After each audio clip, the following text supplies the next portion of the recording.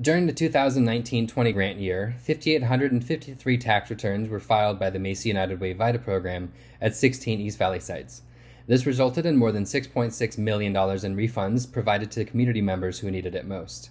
2,370 returns were prepared for Mesa residents, which helped 2,857 family members receive $2.6 million in refunds. Our VITA program had to be suspended in mid-March, halfway through the season due to the coronavirus. However, in mid-May, we were able to open with a safe drop-off and pickup process at 4 sites. 438 returns were filed during the extended tax season, and we are still preparing taxes at our Mesa office. Our goal for the 21-22 tax year is to file 8,000 tax returns. The purpose of the VITA program is to remove financial barriers to financial stability faced by low-income households. The average cost of professional tax preparation is $250 per return, which is more than many families can afford.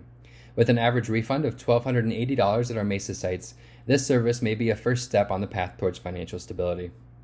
The Mesa United Way VITA program provides free tax preparation services to households earning less than $56,000 per year. The average AGI of our Mesa clients was just over $26,000. Significantly, 82% of our Mesa clients had an income below 80% of the median family income, confirming that low-income members of our community are being served. We have several funding sources in addition to the City of Mesa.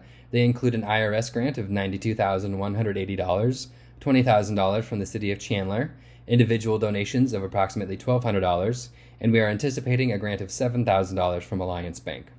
Our priorities continue to be to return funds to low and medium income families who cannot afford tax preparation, to help people who are behind or are in trouble with the IRS to clean up their situation, and counsel people on how to stay out of trouble with taxes in the future. Thank you.